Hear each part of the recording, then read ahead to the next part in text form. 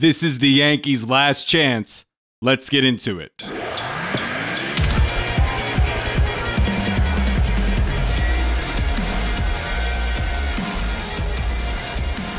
Hey guys, I hope you're having a wonderful day today.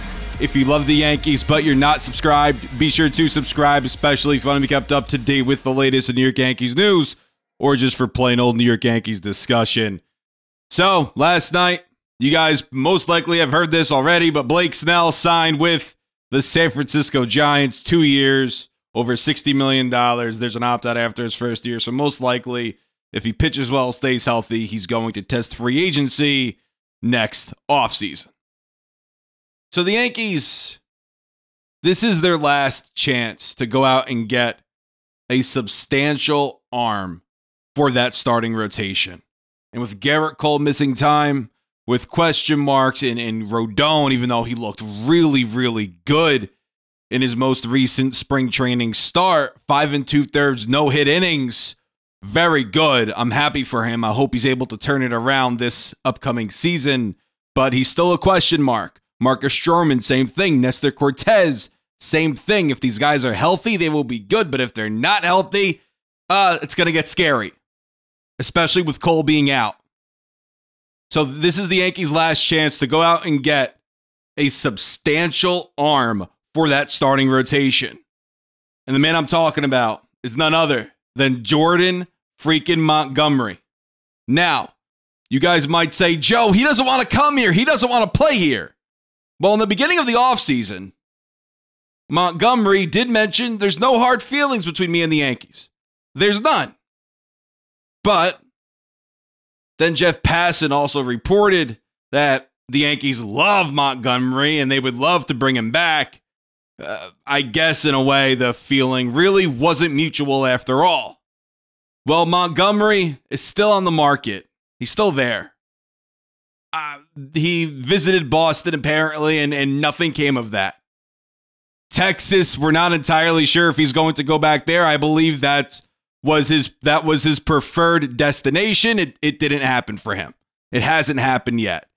And the feeling is in Major League Baseball that Texas doesn't want him back just because of the money. So, okay, there's that. Maybe he does end up going back to Texas. Who knows?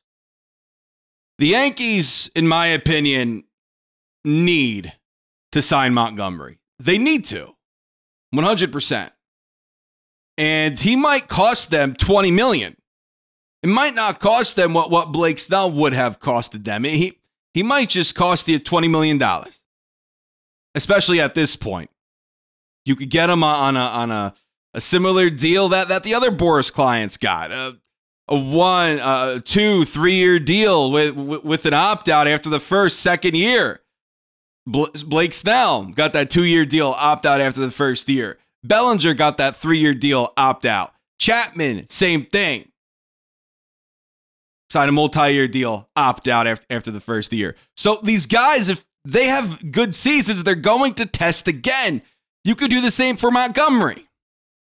And the great thing about it is Montgomery is not going to cost you compensation. He didn't get a qualifying offer. So Montgomery isn't going to cost you a draft pick, international bonus money.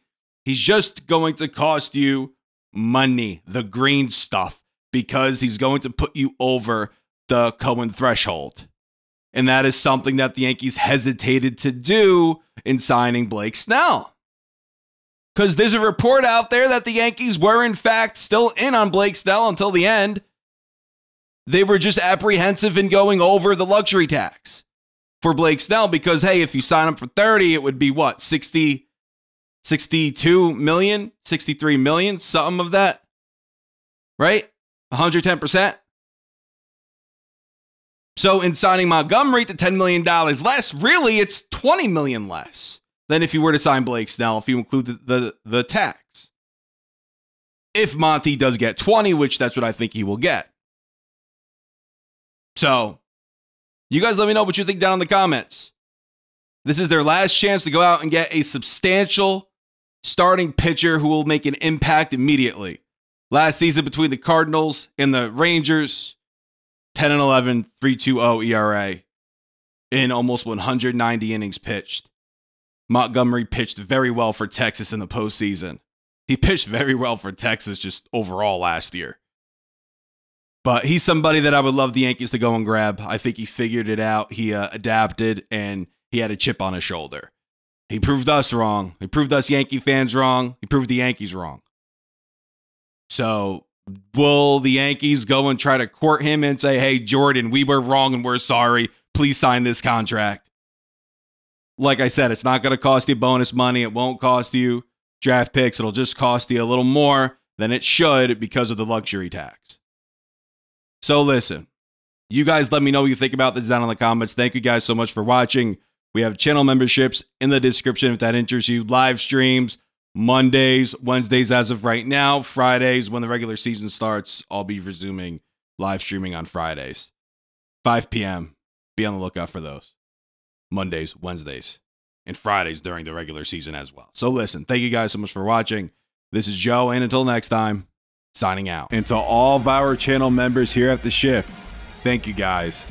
It means a lot.